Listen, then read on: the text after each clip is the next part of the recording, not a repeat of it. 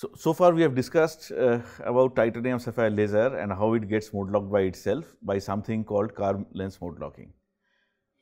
Now, we are not so lucky in all lasers. Not all lasers would behave like a tisapphire laser and get self mode locked, especially when you want to produce picosecond pulses and nanosecond pulses. You have to put in some effort and get the pulses prepared. And one method by which, as we have discussed, you can get short pulses is mode locking. So, there are two ways in which one can achieve mode locking. One is active mode locking, one is passive mode locking. Active mode locking means we put in some device and by applying a voltage or doing something, we try and mode lock the pulses. In passive mode locking, we put in an element to which we do not do anything, but by virtue of some property of this element itself, mode locking takes place. So, in this module, we are going to perform a brief discussion of both these forms of mode locking.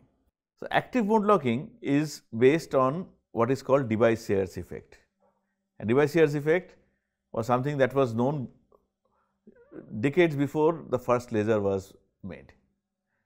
So, you can see this paper 1932 PNAS is where this was published. Now, device shears effect essentially means this: you take a glass of water and put it on a transducer and then apply some sound wave. What you see in the diagram is sound waves have been applied from the top and light goes through in a perpendicular direction. So, what you see in device shears effect is you see something like a diffraction. You do not see one spot going through when the sound wave is applied, rather you see several along the vertical axis in this kind of a setup. Not only that, the beams that are displaced from the mean position above or below are frequency modulated, and the amount by which the frequency is modulated is an integral multiple of omega, where omega is the frequency of angular frequency of the sound wave. So, you can think like this. You see in this diagram, we have alternate layers of light and dark. You have some layers that are white and some are not white. What does this mean? Why have we drawn it like this? No, not constructive interference yet, even before that. All we have done is we have put in some sound wave, right? Now, remember, sound wave is a little different from your electromagnetic wave. What kind of so there are two kinds of waves, right? Transverse wave and longitudinal wave. What kind of wave is sound? It is longitudinal wave, which means it propagates by alternate compression and rarefaction of the medium through which it propagates. So, in this diagram, the dark region stands for an amount of medium which has been compacted, and the light one is where the medium is rarefied. Okay. So, it is very easy to understand in case of a gas, of course, but then this same mechanism happens in liquids and solids, and that is how sound propagates. All right. So, this is essentially depiction of the sound wave that has been applied.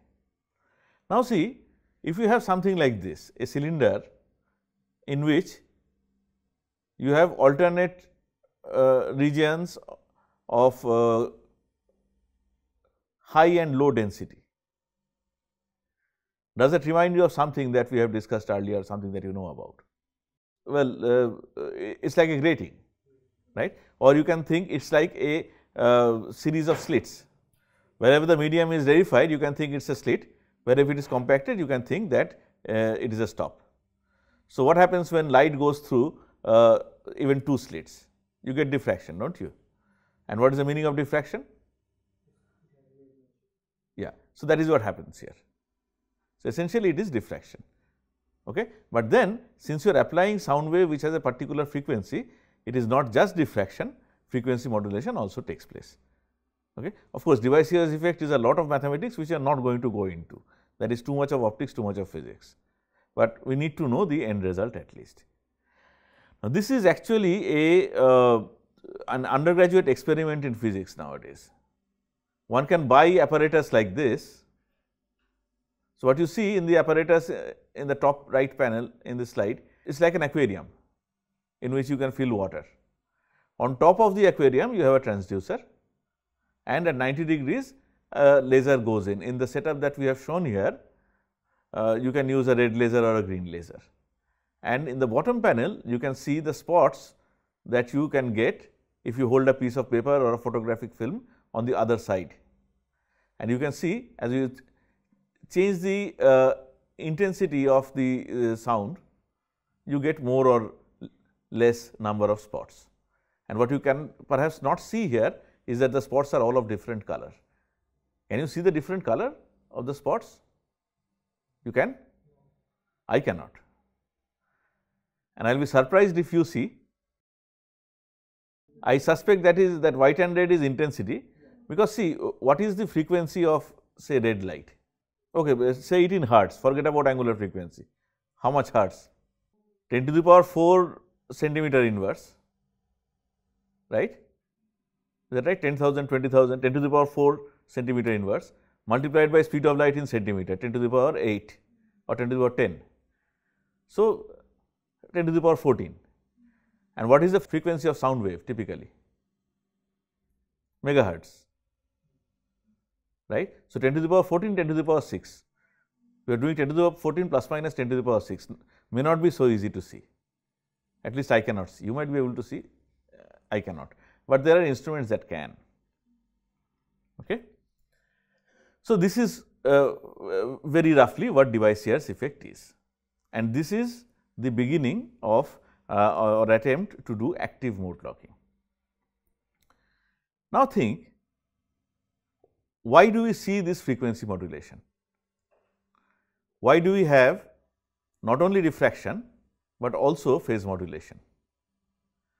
Because first of all, light is going in from air into whatever that medium is. It can be quartz, it can be a piece of glass, it can be something, some transparent medium. So, that is definitely a denser medium, quartz or glass or water or whatever it is, right. So, what will happen in a denser medium? Frequency will change, is that right? Why will frequency change? Because what is lambda nu? Lambda multiplied by nu, that is equal to what? Actually, it is C by n, is not it? We write C because we always take n to be 1, but it is not the complete statement. C by n, right? So, since n is changing, your frequency and all also have to change, everything changes. So, now suppose I change this n periodically. What am I doing in this transducer? I am applying a sound wave, right? It is not just a block of glass, it is not just a block of quartz, it is a block of glass or quartz in which I am applying a sound wave. Okay. So, as an application of sound wave, your frequency is also going to the refractive index is also going to change periodically, because you are applying a sound wave that is periodic, right. So, that is what leads to phase modulation. The output in time, since we have periodic variation of n1 by applying a frequency, some kind of frequency, the output gets phase modulated. Okay. Now, when you want to do mode locking, you have to work in what is called Raman-Nath regime. Raman is the well known CV Raman, Nath was one of his students. Raman-Nath regime means L should be much lesser than capital lambda square divided by 2 pi lambda, where capital lambda is the wavelength of sound, small lambda is the wavelength of light, and L is the thickness of the mode locking medium that you want to use. Now, once again, lot of mathematics will not go into, we are not going to go into it, right. Whoever is interested, there are a lot of discussions about Raman-Nath regime in say Max Born's optics book, for example. If you are interested, you can read it, but it is a non-trivial exercise if you want to read that book. You need to understand all that math. Okay. So, in Raman-Nath regime, this mode locking phenomenon is observed. Later on, in the next module perhaps, we are going to come across some other regime which is absolutely opposite. Well, L is much larger than capital lambda square by 2 pi small lambda. That is called Bragg regime. And what we will discuss is, in Bragg regime, you do not get this kind of an effect, you get something else. It is close, but not the same. Okay. That is what is used in what is called cavity damping. Right now, we are discussing mode locking, and remember, mode locking can only take place in Raman-Nath regime. Now, what is the only thing that I have control on? I have not only thing perhaps I did not say it correctly. So, I know that when I want to make a mode locker, I have to be in Raman-Nath regime. So, what are the parameters in my control? First of all, capital lambda, wavelength of sound, right. I can use whatever wavelength of sound, it is very easy to produce all wavelengths of sound. Second thing is L. So, by the construction of a mode locker, these things have to be taken into consideration. It is not as if you can take any piece of quartz and apply some frequency, you will get mode locking. It is not the case. Okay. Now, what happens in mode lockers is that you work with not travelling waves, but standing waves. And at this point, let me ask, what is a standing wave?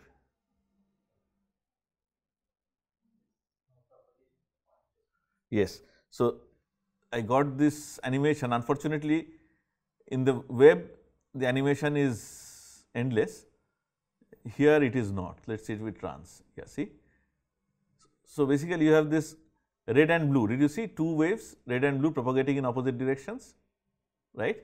And when they superimpose, they give rise to a standing wave in which the position of the maxima and minima do not change. In fact, the position of the node also does not change. Okay? It just goes up and down. Maximum becomes minimum, minimum becomes maximum. Node remains the same. I will do it once again, see carefully. So, it is red and blue are travelling waves and the standing wave is in black, right? Yeah? The big wave? Blue? Cannot be blue. Blue, red, and what is the other color, last color you saw? Green. Okay, not black, green. So, look at the green wave, that is a standing wave. See how it changes with time. So, what I have here is that I have a red wave going from one direction to the other. I have an equivalent blue wave travelling in the opposite direction. See what happens to the green one.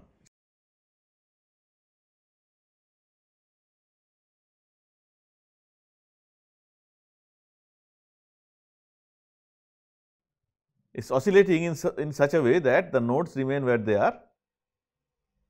The maximum displacement, if you do not worry about sign, those positions are also the same. So, this is the kind of wave that you have. Okay. So, this is what you generate, because what you do is you take a quartz crystal or something like that, you have a transducer at one end and polish the other end. So, the sound waves go back and forth and they set up a standing wave, right. Now, the next question to ask is, very often it is easy for us to understand transverse waves, sometimes we get confused when we talk about longitudinal waves. What is a standing longitudinal wave? This is what the situation would be at different times. Let us say this here is your mode locker, you applied sound wave from this direction. So, at first instance, this is the rarefied portion, this is the dense portion, compressed portion, rarefied dense, like that. After some time, it becomes homogeneous. After some other time, what happens is, what was white now becomes black, what was black becomes white. That is the other extreme, where maxima and minima change, maxima and minima interchange, right. Now, tell me, look at this line in time. Suppose a light goes through the middle, then what will the refractive index it experience be as a function of time? To start with, refractive index is high, very high, then it will go down, then it will be very high in the other direction, then it comes to a mean position and then it becomes very high again. So, this is how it will change, right. Of course, refractive index will never become negative, right. It will oscillate between a maximum and a minimum value periodically. And the point to understand here is that the period of oscillation is, it has some relation with period of oscillation with sound wave also. What is the time period associated with a sound wave whose angular frequency is omega? Angular frequency is omega. So, what is the time period? So, from this graph, can you tell me what the relationship is between angular frequency of refractive index and angular frequency of this sound wave, or the time periods, if that helps? Essentially same, right? So, it makes the refractive index change periodically. That is what it does. And this is the experimental setup in an ancient spectrophysics laser. Actually, I have given only this book reference, but this is discussed a little better in E.W. Small's chapter 1, chapter 2 in Topics in Fluorescence Spectroscopy volume 1, right. So, this is an actual diagram of a spectrophysics laser from 3-4 decades ago. The way they did mode locking is that right in front of the high reflector mirror, they put in this prism. Okay. So, this is a prism, light is incident from this direction. The triangular faces of the prism are polished, and on one side you apply a transducer. So, I hope you can see in the diagram that these circles denote these regions of differing refractive index. That is the direction in which this sound wave is applied. Okay. So, what will happen? The omega beam will go in a particular direction. That direction is aligned with the axis of propagation of laser. This omega plus minus n delta go in other directions. So, these directions are not sustained. Propagation in these directions are not sustained in the lasing action. So, you only have omega that can participate in lasing, right. And since the refractive index varies sinusoidally, well, periodically, that is what causes mode locking. Wherever refractive index is the least, that is when light propagates most. And see, intense light is what will propagate with the highest probability, and intense light comes from mode locking. Not only that, the period of oscillation of the refractive index in a mode locker is said to be exactly equal to the period of oscillation of a pulse in the cavity. Okay. So, it acts as a gate, it lets a pulse through, and then when the pulse does a round trip and comes back, there it finds a gate open. Anything that comes in between is not allowed to go through. That is how mode locking is achieved. You cannot use this technique to make femtosecond pulses. Picosecond is where this works most efficiently, right. So, this is active mode locking, and it is achieved by using what are called acoustoptic modulators, AOMs in short, and acoustoptic modulators are used in other applications related to lasers as well. We will come to that. Now, let us talk about passive mode locking. What is the meaning of passive mode locking? In passive mode locking, what you do is you introduce an element in which you do not apply sound, do not apply voltage, do not apply anything. There is some property of the medium by which mode locking is achieved. And the simplest passive mode locking device is a dye cell, very highly concentrated solution of some dye. Of course, the dye has to have some property, we will come to that. This is called the saturable absorber. Can someone tell me what the meaning of saturable absorber is? It has some maximum absorbance. No, see, anything will have a spectrum anyway. Maximum threshold? Actually, that is right. So, that is called nonlinear absorption. That it will absorb the light until, what is the meaning of threshold? Threshold of what? Means nonlinear response is low intensity light, it will pass through at a high intensity, it will absorb. Is the other way around. Low intensity light will be blocked, and high intensity light will be allowed to pass through. And we will see very schematically what we mean by that. But before we go there, this would be the typical arrangement of getting mode locking using passive mode locker. So, you keep a solution of dye, and when I say solution of dye, I mean very, very highly concentrated solution of dye. It should be so dark that if you hold it up in front of the light, you should not see any light. That is usually kept right in front of a mirror, and we will see what you can use other than dyes also. But that is not the active medium. Active medium is something else. Okay? So, right now what you see is a schematic, a very general schematic of a laser with a saturable absorber, passive mode locker. And this is a schematic of an actual laser, once again from many years ago.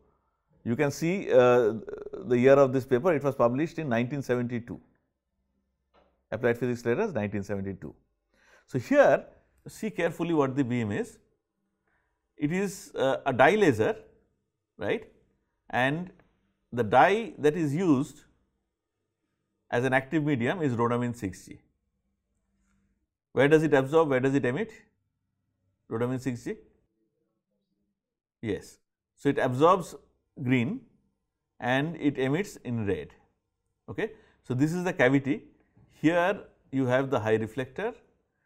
Well, here you have one of these is the high reflector. Here you have the two concave mirrors, and here this is where the argon ion laser is switched into the cavity by using a prism.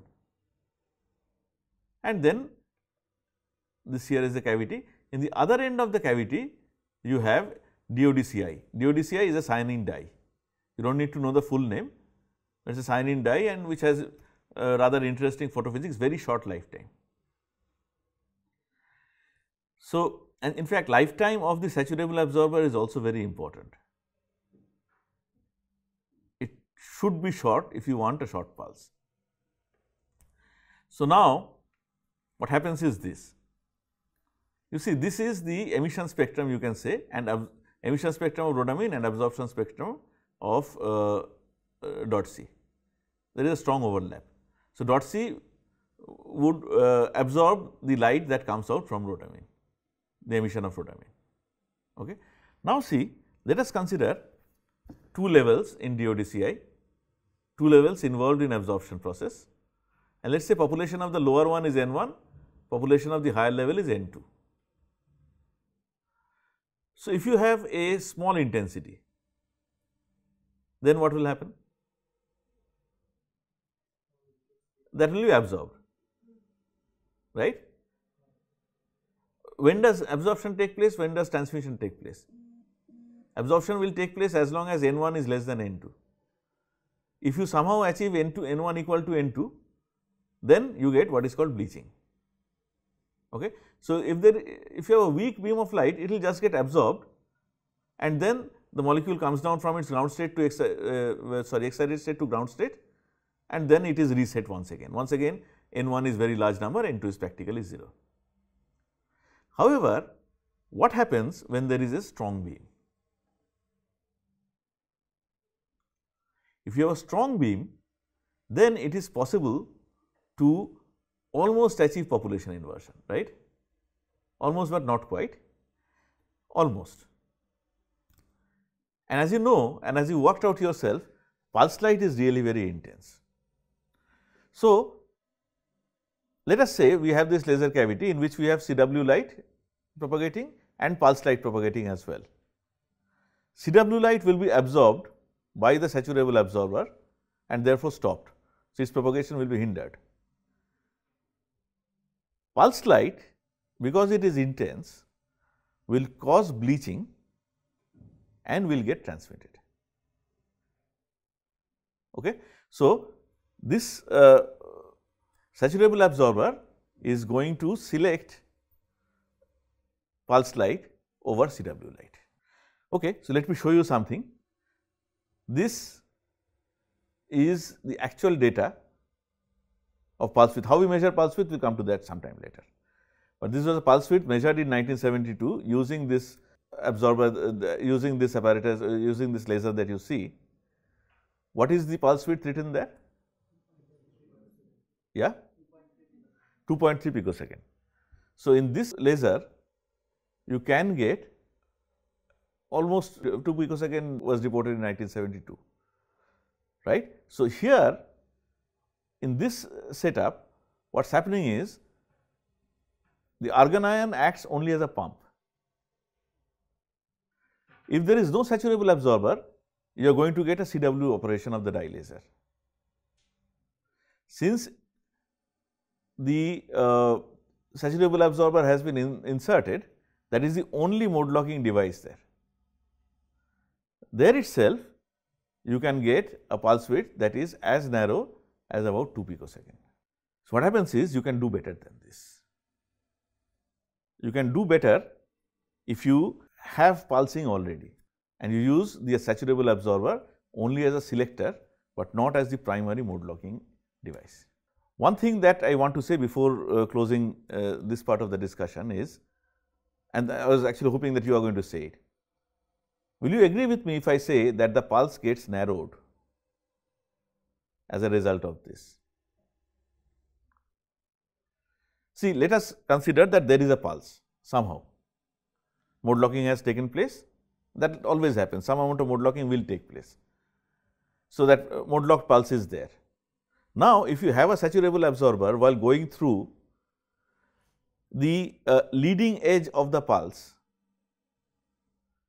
is going to be absorbed, is not it? Do we agree? You have a pulse something like this in time, right. Initially at the onset of the pulse intensity is 0, then it goes up gradually, well quickly to a maximum and then it falls again. So, what will happen to the leading edge of the pulse? That will be absorbed and that light will be used to produce, to increase N2 more and more. Then we will reach a time when bleaching will take place and from that instant onward the pulse will go through. Do we agree? So, this induction time for which the population of the excited state is being prepared, that is a time when even the pulse will not be transmitted, it will be absorbed. So, that portion of the pulse is cut off. So, you end up, so let me give you some example. Let us say I have a 20 picosecond pulse, 20 picosecond full width half maximum. And let us say, to keep the discussion simple, it takes 20 picosecond for bleaching to happen. What does that mean? What was full width at half maximum of the pulse now becomes the base of the pulse. So, full width at half maximum perhaps becomes 2 picosecond, 3 picosecond, something like that. Okay. So, it is important to understand that passive mode locking leads to narrowing of pulses as well. Okay. So, we will stop here and we will continue the discussion in the next module.